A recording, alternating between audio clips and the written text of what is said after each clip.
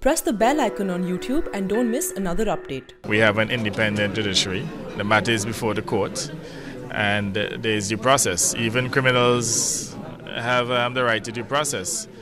He has appealed the initial decision against him, and until such time as he exhausts all of his appeals, there is no decision that could be taken to extradite him. However, I can say to you that we are not interested in having Mehul Choksi in Antigua and Barbuda. He really brings no value to the country. You know, we had the unfortunate situation in which he was cleared by Indian officials as a person in good standing as to what exactly happened in India and the fact that we got flawed information. The Indian officials have to take responsibility for that situation. In any case, our officials acted based on information from India, made him a citizen, only to be told subsequently that he's a crook.